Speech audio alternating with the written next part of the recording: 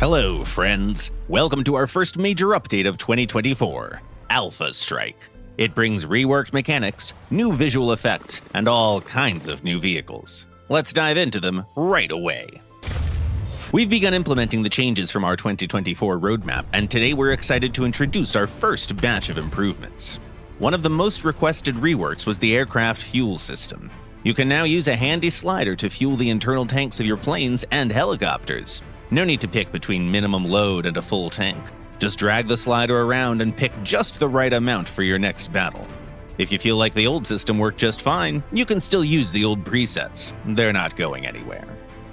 Another useful new feature is adjustable vehicle destruction messages. You can now make them minimalistic and short, or add more detail, like showing the squadron or weapon type. Back in our winter update, we added some tutorial missions for advanced weapon systems. We only covered 2 types of ordnance, but now this list has been significantly expanded.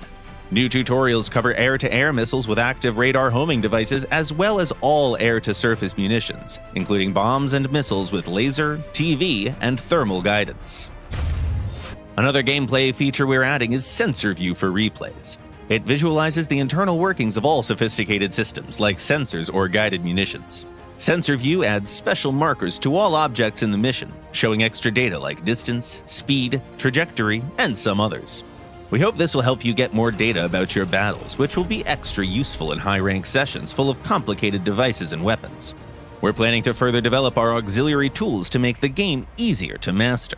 Aircraft modification windows have new animations showing the effect of each researchable module. Naval battle gameplay gets a change too.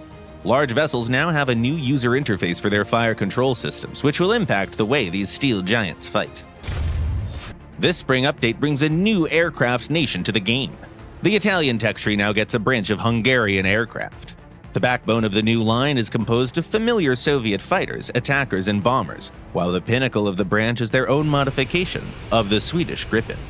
Also joining on the aviation front is the Alpha Jet, a combat training aircraft co-manufactured by the French Dassault and the German Dornier.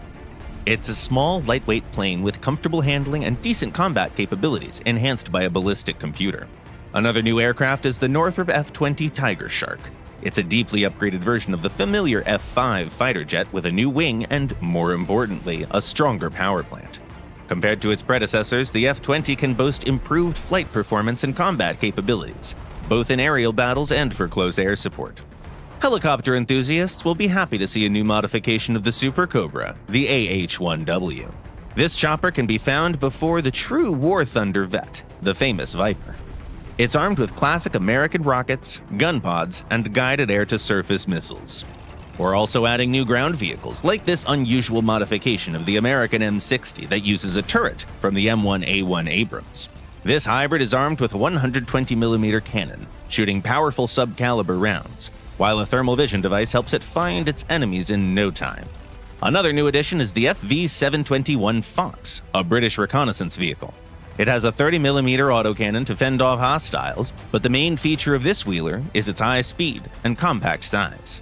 The skies are now protected by a new cannon and missile anti-air system, the ZSU-23-4M4.